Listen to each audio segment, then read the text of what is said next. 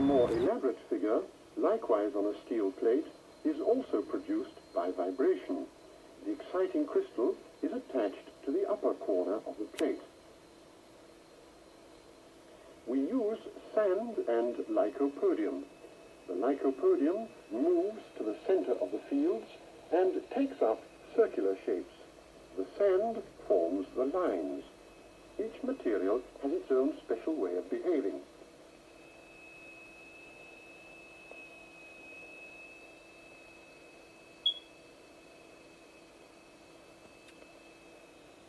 Lycopodium alone, a sonorous figure,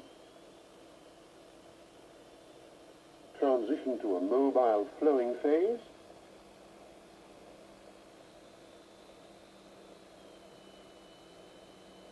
and back again to the figure.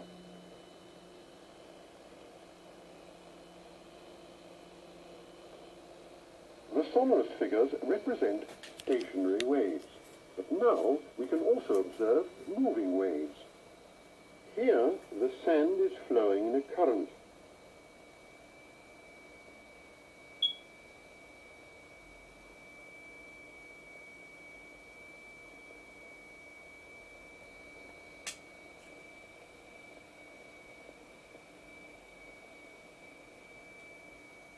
When the wavelengths are short, these currents produce a rotary effect. Areas become defined in which the particles are actually rotating.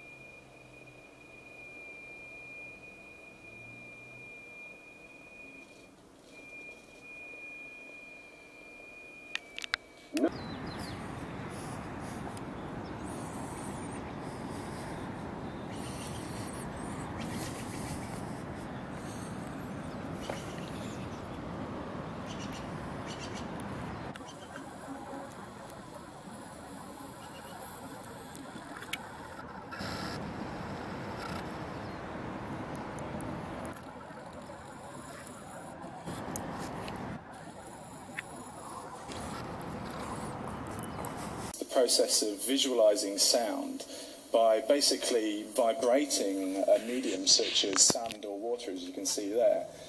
So if we have a quick look at the history of cymatics, beginning with the observations of resonance by Da Vinci, Galileo, the English scientist Robert Hooke, and then Ernest Chladni, and he created an experiment using a metal plate, covering it with sand, and then bowing it to create the Chladni patterns that you see here on the right.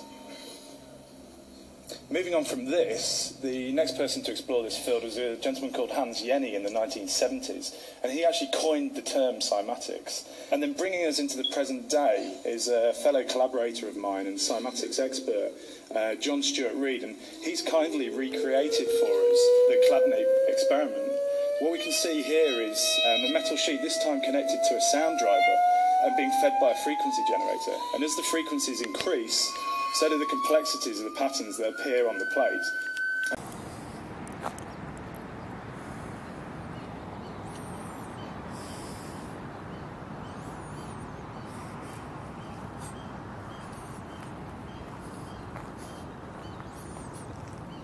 From a range of DIY scientists and artists from all over the globe, and cymatics is accessible to everybody, and I want to urge everybody here to apply your passion, your knowledge and your skills to areas like cymatics. And I think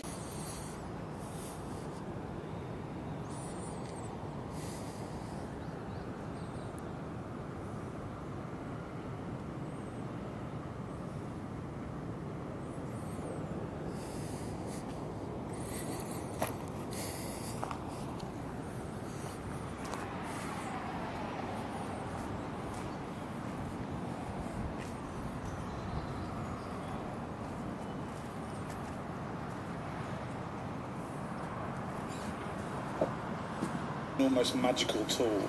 It's like a looking glass into a hidden world, and through the numerous ways that we can apply cymatics. We can actually start to unveil the substance of things not seen.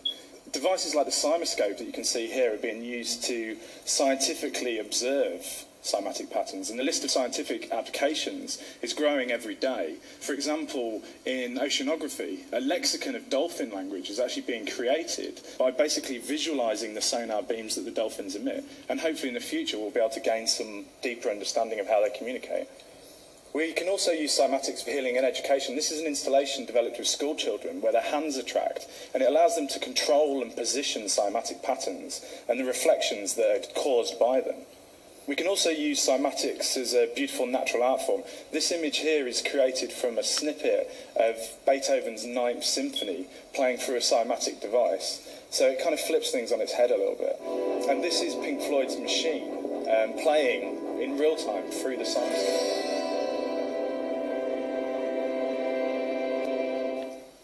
We can also use cymatics as a looking glass into nature, and we can actually recreate the archetypal forms of nature. So, for example, here on the left we can see a snowflake as it would appear in nature, and then on the right we can see a cymatically created snowflake.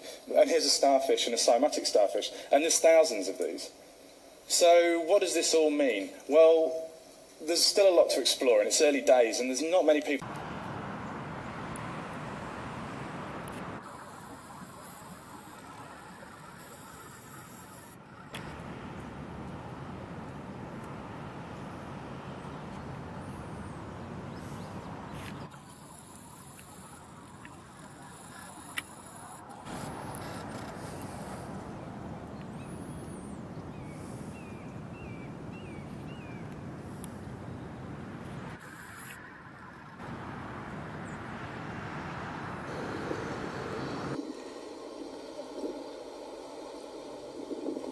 Sea-based X-band radar really is the largest, most sophisticated phased array electromechanically actuated X-band radar in the world. It's mounted, so the radar is contained inside the radome, which you see there, which is a high-tech fabric dome, which weighs about 17,300 pounds, and is just held up by air pressure alone. So that's mounted onto the platform. This platform is a twin-hulled, semi-submersible, self-propelled platform. And so this allows us to position the radar really anywhere in the Pacific theater, whether to take advantage of a test or whether to support a defense of the homeland.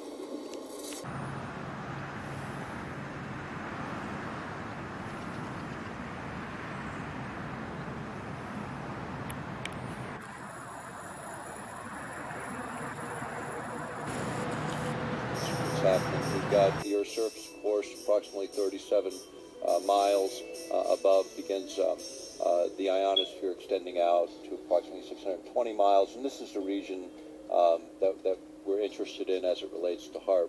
And there's a couple of ways that HAARP is utilized. One is these early devices were actually called ionospheric heaters. They were originated in the former Soviet Union. They took a long time to reset, to vary the frequencies. The HAARP system can reset very rapidly. They have the ability to control it in a way that allows them to change frequency and change configuration pretty readily. It makes it one of the most versatile, if not the most versatile, ionospheric heater on the planet. It's not the only one. There are ionospheric heaters in what is Russia today, northern Canada. In fact, Rosalie Bertel did some work on the ones in Canada. There's a system here in Europe, the EasyCat system, and then there's China actually is developing their own. So these are kind of proliferating a little bit around the world. This is the idea of focusing the energy, starting graphically. This comes again from Bernard Eastland's view graphs. The array on the ground focusing into the ionosphere, into a small area, which is then heated. And the idea is you can slew the beam, you can move this beam approximately 30 degrees, so you can actually heat a fairly good area, approximately 30 miles in diameter. And when you heat it, you can actually lift the ionosphere up several hundreds of kilometers, and then the idea is that lower atmosphere moves in, and we'll talk about what that can be used for. In fact, I'll mention a couple things now. One is altering pressure systems below, weather pressure systems below, which kind of fits into the topic that is actually on the menu for the day. The other is the idea of maybe diverting jet streams as part of that concept of weather modification. And then the other, and this came out of the Strategic Studies Institute in London, and it was from Russian research, the idea of utilizing these kinds of instruments for incoming objects from space, comets, asteroids, and the like. Normally would have that 37 miles to create friction going out to most of the job.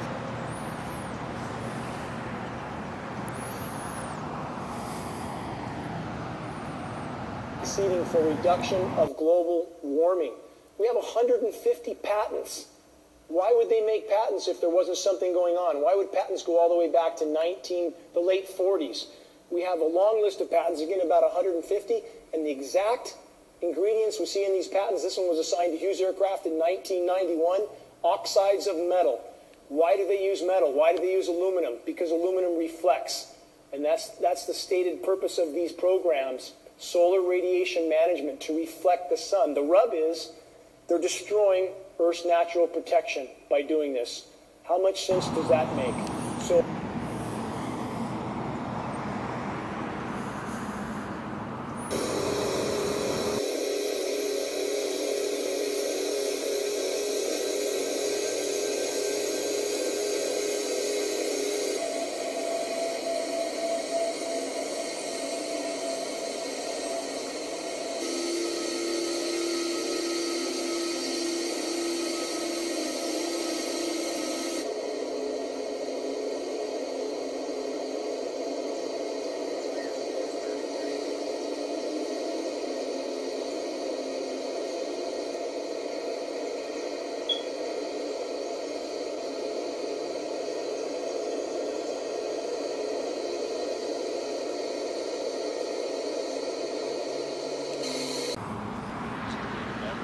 Probably many of you have.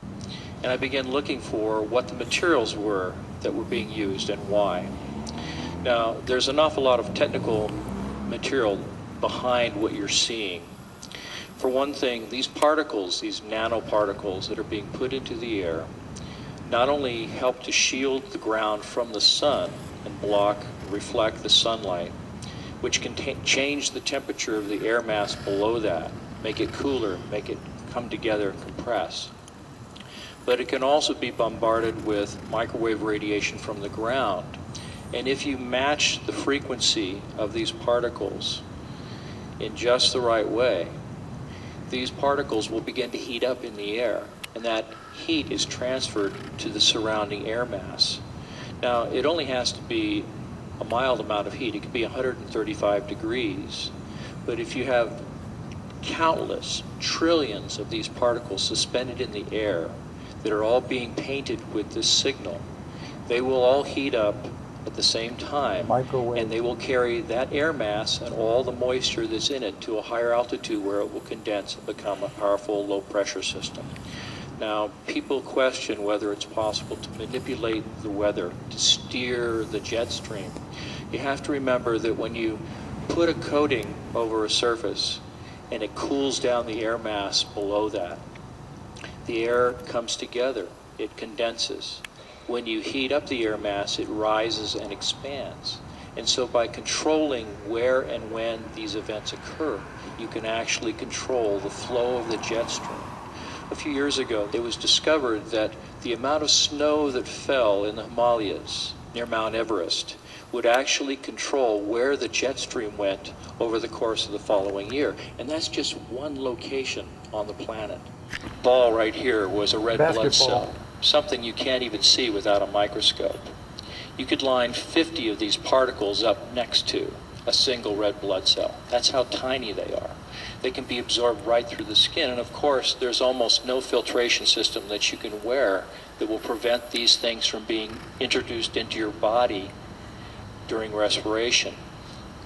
It was an Air Force study, a United States Air Force study that was conducted between 1993 and 2001. It was called In Vitro Toxicity of Aluminum Nanoparticles in Rat Alveolar Macrophages. Sounds real technical, but all it says is aluminum nanoparticles have a toxic effect on the white blood cells, part of your immune system that exists right in your lungs, in the alveoli, the little air sacs that expand and contract when you breathe.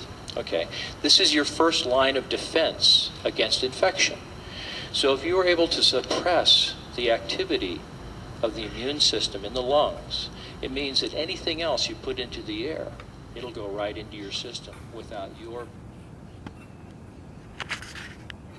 Because we wanted to make the weather a little bit better.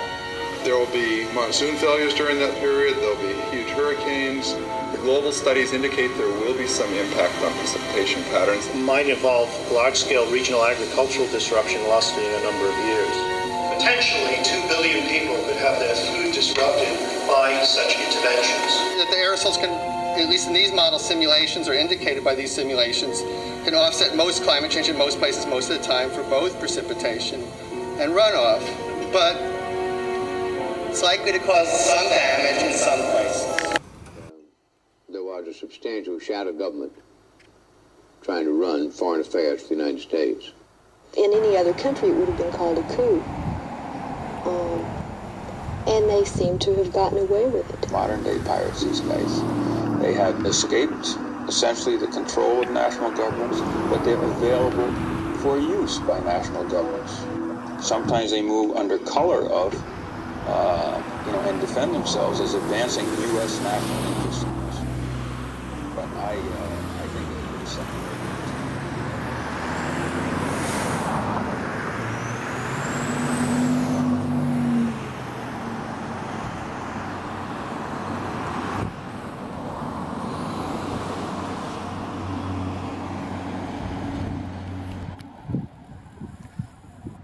If you see off the U.S. West Coast, if you look closely near the bottom center, you can see the aircraft trailing. I don't know how visible it is to all of you, but that entire marine layer is aerosols. And all that blows in on us. And what happens when they aerosolize in the atmosphere? Again, it shreds ozone, and it diminishes and disperses rain. It reduces evaporation. This is as far as the rainfall in California, it's a 2 + 2 = 4 equation. Now, I presented this data to Gavin Newsom in the Capitol 2 months ago in his office with his aide. There's no question they got what I passed on to them. But apparently they're too comfortable in their job still to actually do anything about this issue. And until the population is unwilling to look the other way, they'll continue to do nothing. Another picture. How obvious is that spraying? Why don't meteorologists talk about this? Because it's a bad career decision. It's a bad career decision, so they simply want to stay in their job. I've been in the field with USDA soil scientists measuring soil pHs in Shasta County with a solid USDA baseline, getting measurements 15 to 20 times above that baseline.